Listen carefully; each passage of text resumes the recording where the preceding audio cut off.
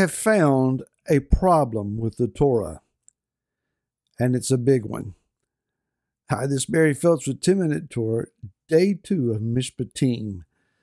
Let's stay in Shemot or Exodus chapter number 21 and drop down now to verse number 12.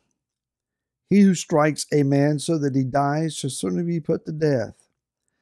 But if he did not lie in wait, but Elohim delivered him into his hand, then I shall appoint for you a place where he is to flee.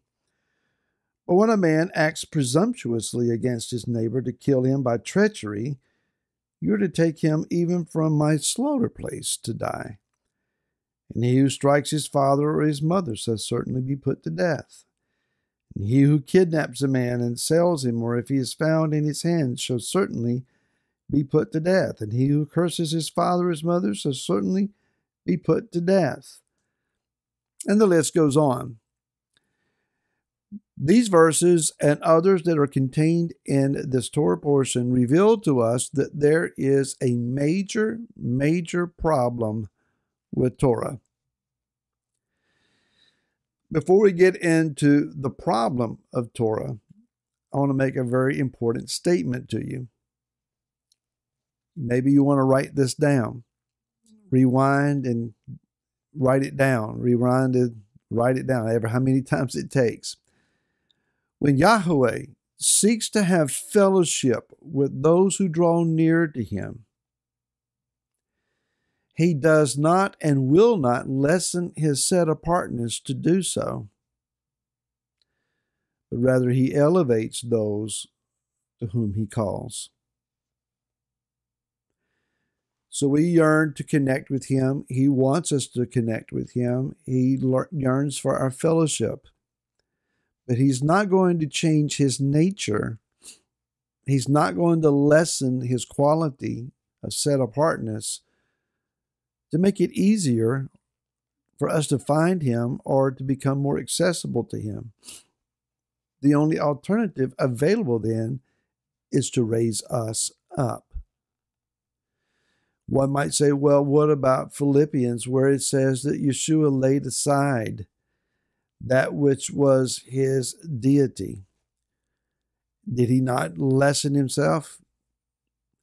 Even though he took on the physical form of humanity, he who resided within that humanity did not lessen his quality of set-apartness.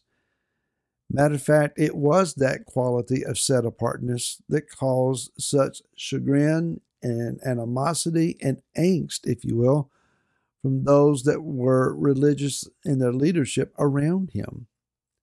They couldn't trip him up. Why? Because he didn't lessen himself.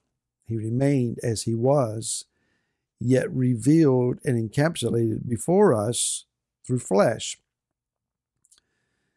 So what is the problem with the Torah? The problem with the Torah, and it's a major one, is man. We are the problem. It's not the words, it's not the commands, it's not the one who gave it or gave them, it's us. According to Hasidic thought, and this is good, when Yah gave the 10 words to Israel, he gave himself, his very essence, contained within these 10 words. Further, Hasidic thought says that as we read these words, study them, contemplate them, and put them into action within our own lives, we are connecting vitally to the very soul of the Creator, to the very essence of his being, because the words are him. This is borne out to us in Yochanan, or John 1. In the beginning was the Word was with Elohim, and the Word was Elohim. Yeshua cannot be separated from the Word. He is the living embodiment of the Word. the way I like to describe him is he is the living, breathing, walking Torah scroll that is revealed right in front of our eyes. So as we read these commands that deal with violence, with arguments that lead to fistfights, kidnapping, cursing or striking your parents, and other issues that are to be revealed that are even more negative, why then are these things given to an imperfect people? Because Yah seeks to draw this imperfect people to himself so that we might be able to rightly relate to him. So he is not lessening himself, he is elevating us. Let's go over to the book of Hebrews, chapter number 8, beginning with verse number 6. But now he, that is Yeshua, has obtained a more excellent service, inasmuch as he is mediator also of a better covenant, which was constituted on better promises. For if that first covenant had been faultless, then no place would have been sought for a second. There's a problem with the Torah. It had a fault. Yeah. And it's revealed to us in verse 8. For finding fault with them.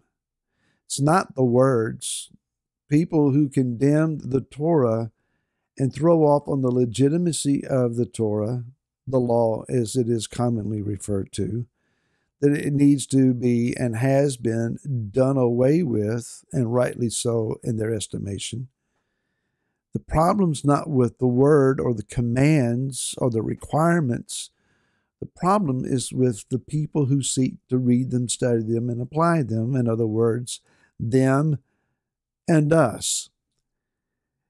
Finding fault with them, he says, see, the days are coming, says Yahweh, when I shall conclude with the house of Israel and with the house of Yehudah a renewed covenant, not according to the covenant that I made with their fathers in the day when I took them by the hand to lead them out of the land of Mitzrayim, because they did not continue in my covenant, and I disregarded them, says Yahweh. Because this is the covenant I shall make with the house of Israel after those days, says Yahweh, giving my laws in their mind. And I shall write them on their hearts, and I shall be their Elohim, and they shall be my people. What this says then is that Yah is going to enable us to internalize the Torah so that it becomes one with our very being, and then we began to lead a transformed life. Now you can read and study the Torah, and you can memorize the commands, and you can richly go through all of the requirements and never be changed, because the Torah was never given to us to redeem us. Rather, as Rav Shaul points out several times, it was given to us to point out where our sin lies, to show us where we're walking in error. The understanding is that we will do one of two things. Finding our error, we will either continue in that error out of a rebellious heart toward Yah. No one's going to tell me what to do or how to do it. Or we're going to submit ourselves to the convicting power of the Ruach HaKodesh, the Holy Spirit, and apply the necessary changes. Whereas an individual may simply go through the motions of the Torah and never be changed, even though their behavior may line up, inwardly they might not be changed. It requires an inward change and then applying the Torah to achieve righteousness. If we are born again and we walk disobediently, we're not living righteously. It takes both. It allows the Torah to reveal our sin, bring conviction, we turn from the sin, we repent, we submit ourselves under the mastery of Yahweh our Elohim, and then we go back to the Torah and we start applying positively the things that He has given to us. Because in doing so, We're not just keeping the rules, we're absorbing the very essence and quality of Yah into our lives. And I'll see you again tomorrow. So then, shalom.